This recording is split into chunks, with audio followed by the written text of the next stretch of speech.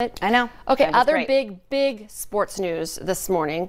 I'm new to the travel mom sport thing a little bit, but this Marley, is huge. it is way more fun to win. And so I have to brag a little bit on these girls because they're brand new team. I mean, they've all played on other teams, but here are the Vipers. Oh, look at them. 12-year-old girls. Champions. We went to Jamestown for a tournament yesterday, awesome. and they did take first place. And I tell you, these girls, like, their teachers aren't listening right now because they're in class, but you got to give them a break. They played back-to-back, 3 games no break. It is tough.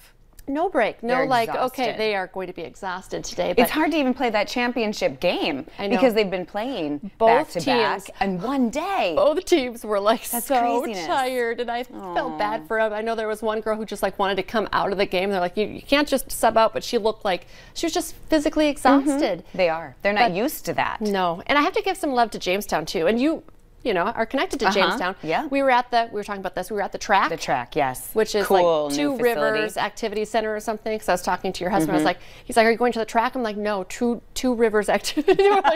we were like fighting, but we were talking about the same thing. And so very nice venue. And then in the championship game, they're like, no, you have to go to Newman Arena.